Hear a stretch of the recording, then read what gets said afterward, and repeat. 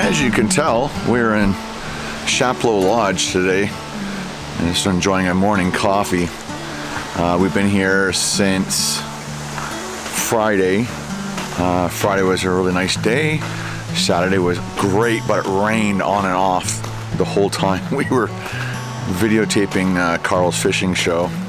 So luckily we were wearing rain gear. We were all prepared for it. But this place is beautiful. And then Sunday, so right now it's Monday. Sunday we did some more fishing stuff, but it was so windy. I couldn't fly the drone.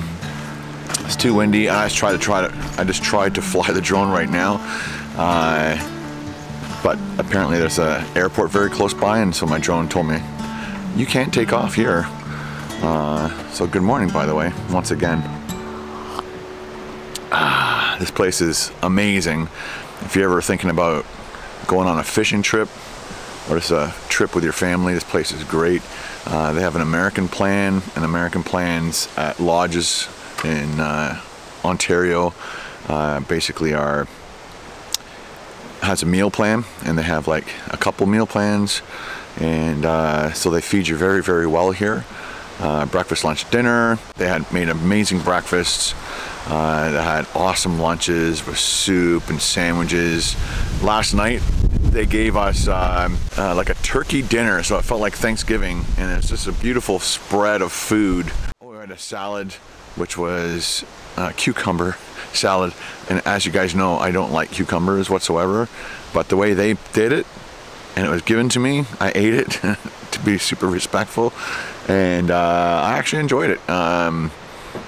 Not my favorite salad, but it was this big, huge, thick cut cucumbers in like a cream sauce or whatever, and the cream sauce helped take that edge off the flavors of cucumbers, which I don't like.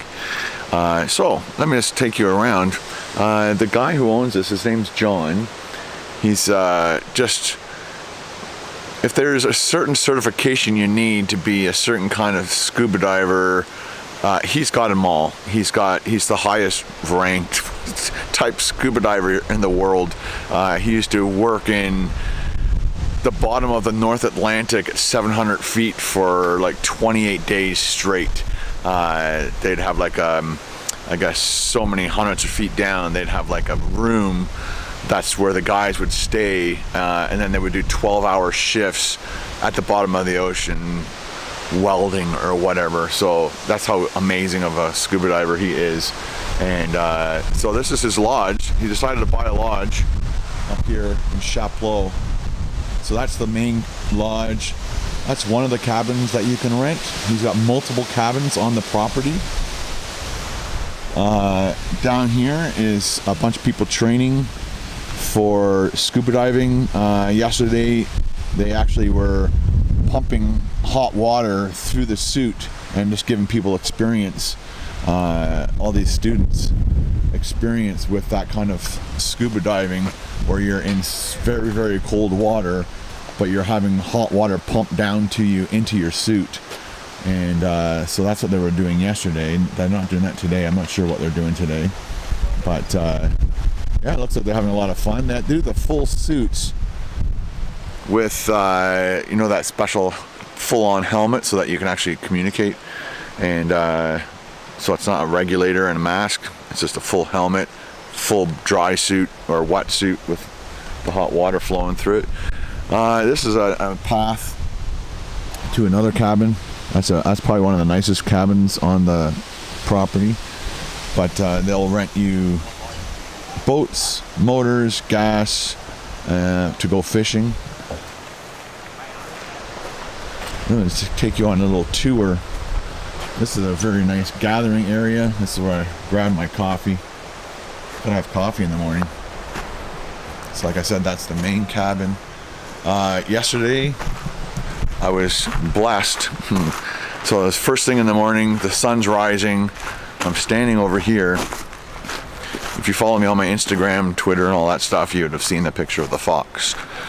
And so I was standing over here videotaping the sunrise, and then I hear this like pitter patter, and there have been a couple dogs up here in the last couple days since we've been here. Very, very tame, very friendly dogs. And so I'm sitting here videotaping with my cell phone, and I hear this like clip, clip, clip, clip, clip, clip, like as if a dog's coming up to me. So I just kind of like turn, and it's a fox, and he's standing right there looking at me. And I've never seen a fox that close, that friendly. But he's probably like a year. The owner of the lodge, John, he says he's probably like a year, maybe 2 years old. But then he kind of like scampered off that way, and then I'm like, that's crazy. I'm like, well, I videotaped him, but I didn't get a photograph, so I'm like, oh crap. So I switched my phone over to photos, and then I call him. I'm just like, here. And then he actually came running back to me, and then he stood here, and I got a bunch of really awesome photos. And then he kind of scampered off again, then he sat down, and he let me get really close to him to take a picture. And that's when he did that really nice handsome look. And then John came out and took some pictures. Carl was in eating breakfast, and had to like yell to him. And then he took a picture of me taking a picture of the fox, which was cool. So these are all the smaller cabins. I think there's 8 of them along here. And then he's got more buildings over there. So if you want to spend a little bit more money, then you can rent like a full-on cabin. It's kind of like the one I just showed you over there. So it's probably like a cookie cutter of that, but he's got multiple all along the shore. For those people that just want to be by themselves over there, whatever, as opposed to like the motel types. He was practicing with the radio, I guess, getting the equipment all up to spec. It's very, very nice here. It's one of the bigger lakes, one of the deeper lakes. Apparently this is one of the last lakes to lose its ice in the spring.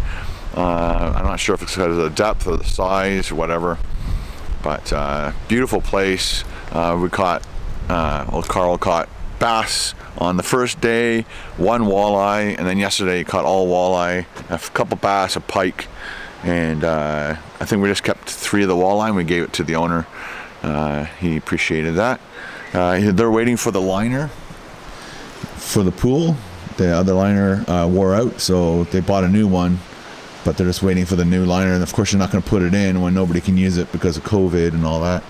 So he's just going to wait till next year for them to replace that and get the pool up and running. But I'll take you on a little tour of the inside. Again, it's very, very nice.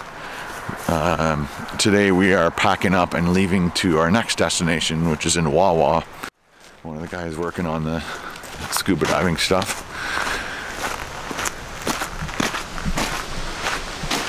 This is the mode of transportation. Choice of mode. There's Carl down there. So this is the back door. This is the front door. Chapleau Lodge. This is probably one of the nicer lodges that I've been to. Some of them are kind of old. Some of them are a little bit more modern and new. This is, let's see if I can open it with a coffee in my hand. So this is the main lodge. This is your registration and stuff. Hand sanitizer, you can check in. It's one of the old style helmets. That's the kind of fish you can get in this lake. White fish. I think that's either, some people call it pumpkin seed, bluegill, sunfish. And that's a walleye, for those of you who don't know. Wonderful tasting fish. The other night I came in here and all the seats were taken up and they were watching 40-year-old Virgin. He's got the old Atari system. Very, very cool. I guess they watched Predator, Alien vs. Predator last night. Lots of books to read, nice little fireplace, and that would be a pike. You don't want to put your mouth in that kind of a fish's mouth. It's all razor blade teeth. So you can sit in here and play games, socialize, foosball. And then this is the eating area. This is where we had all of our wonderful meals. And the washrooms are over there. And that, ladies and gentlemen, is our little tour of the Chapleau Lodge. Let's see if we can get it.